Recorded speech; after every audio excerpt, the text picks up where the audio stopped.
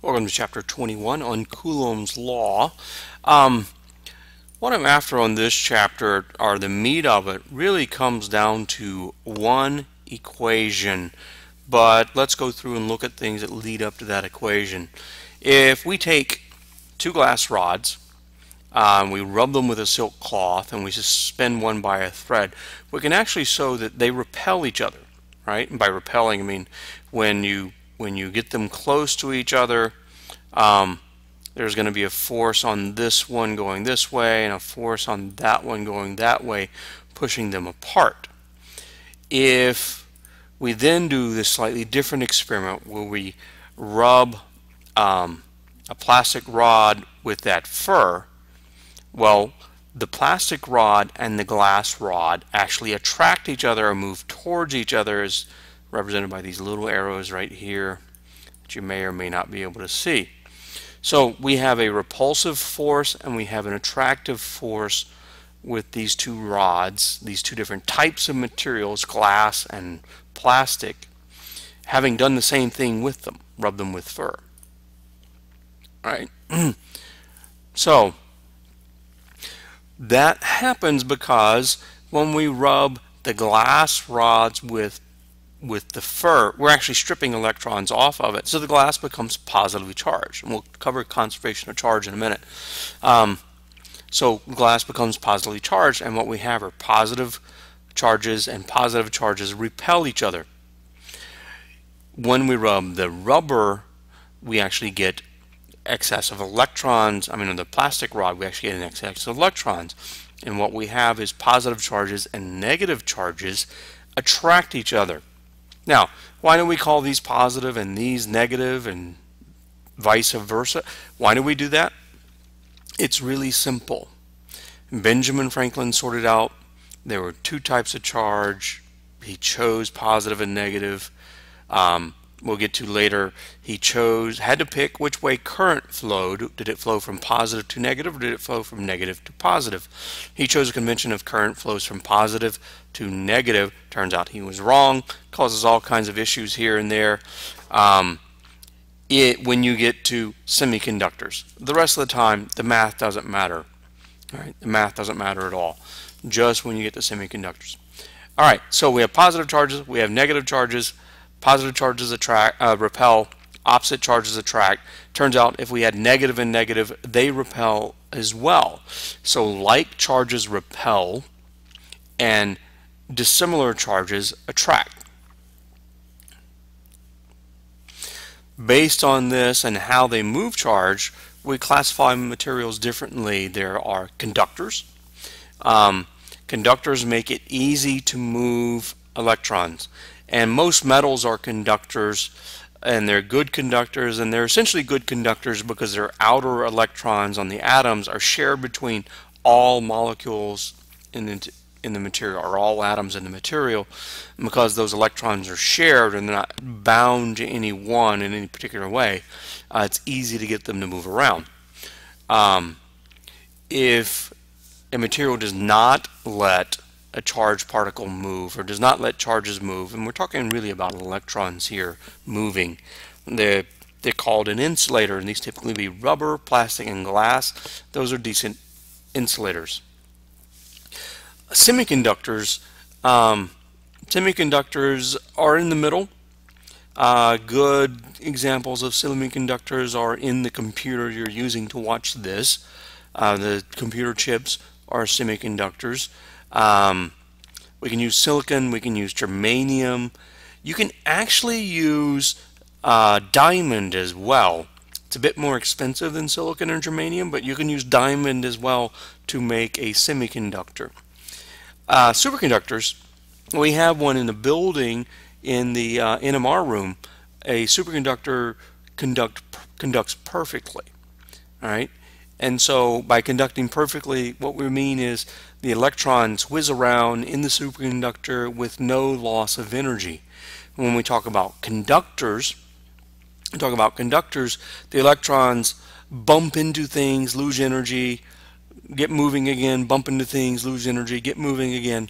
They basically, this is why conductors heat up when you let current flow through them. The electrons are banging into the atoms in the conductor, heating it up. In superconductors, this doesn't happen. Right? The superconductor that's inside our NMR is, well, first it's cooled down to liquid helium temperatures, which is a few Kelvin, and it's sitting inside, that all sits inside of a liquid hydrogen bath to help keep it cool there as well. Some materials, once you get them down to liquid helium levels, begin to conduct without loss.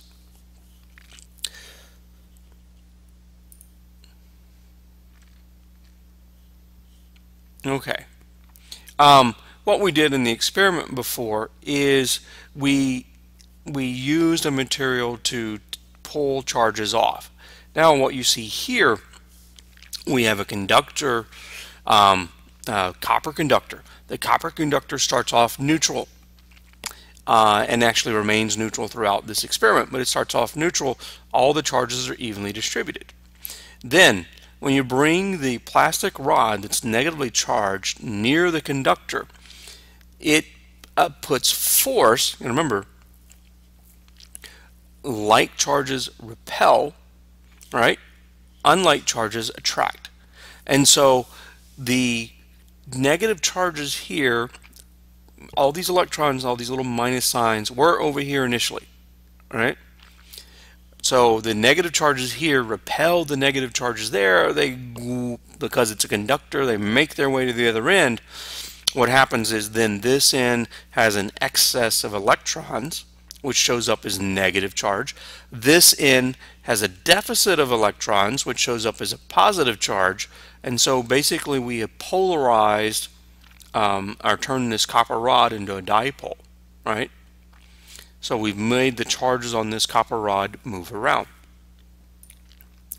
All of this, or much of this, is encodified in Coulomb's law. Coulomb's law is pretty simple. The force between any two charges is 1 over 4 pi epsilon naught times the magnitude of the charges multiplied together divided by r squared. Now, I kind of like sticking the sign in and leaving the sign in and taking the convention that this is the force on particle 1 away from particle 2. And if we stick the signs in and they're both positive, that force continues to be away from particle 2. If we stick the sign in and they have different signs, that gives the overall force a negative sign, and then it points, well, if I could draw, then it points back towards particle 2. All right, so if this is the force on 1, due to 2, right, the force on particle 1 due to particle 2, and we leave the signs in, and it is, we take it as this is the force away from particle 2 exerted on particle 1 away from particle 2, and we leave the signs in, we get the correct direction on the force. Because if these are both positive, the force is in this direction. If these are both negative, the force is in this direction. And if one is positive and the other is negative, the force gets a minus sign and points back the other way. It is an attractive force. That's my way of thinking. It differs a little bit from what the book has here, but this is Coulomb's law. Force is a 1 over 4 pi epsilon naught Q1 Q2 over r squared. Now, epsilon naught, 8.85 times 10 to the minus 12 Coulomb squared per Newton meter squared. Coulomb is the unit of charge. This is the permittivity constant of free space. And I like leaving it in as epsilon naught. A lot of people, when they're just dealing with this, convert 1 over 4 pi epsilon naught to what we call K. K equals 8.99 times 10 to the 9th Newton meter squared per Coulomb squared. I like leaving it in as 1 over 4 pi epsilon naught because later on we're going to encounter something called the permeability of free space. Epsilon naught is the permittivity of free space. Later on we'll encounter the permeability of free space, and they both show up in much the same way in different situations. All right, moving on with Coulomb's law, right? I said the force is away from 2, force on 1 is away from 2. So the force is a vector along the line connecting the two particles, right? So like charges, that force is repulsive and points away from the other particle on both ends, right? If it's positive or negative. Unlike charges, those forces point towards each other.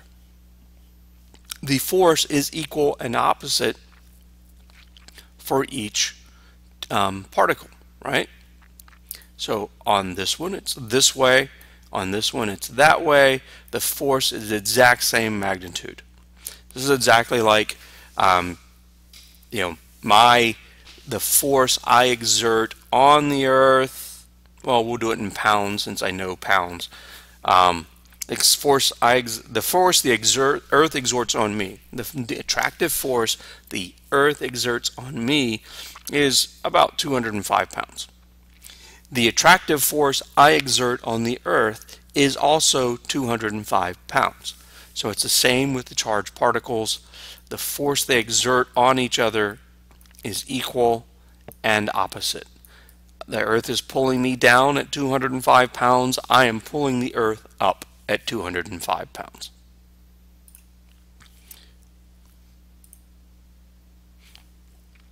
If there are multiple particles involved, right? If there are multiple particles, then you just sum up the forces from each one. So F between 1 and 2, F between 1 and 3, 1 and 4, so on, and so on, and so on, and so on. That is the net force. The force of all charged particles on this electron. Right? So here in this picture we have an electron and we have 2 protons. So this is a negative charge and 2 positive charges. The force on the electron is the force due to this positive charge plus the force due to that positive charge.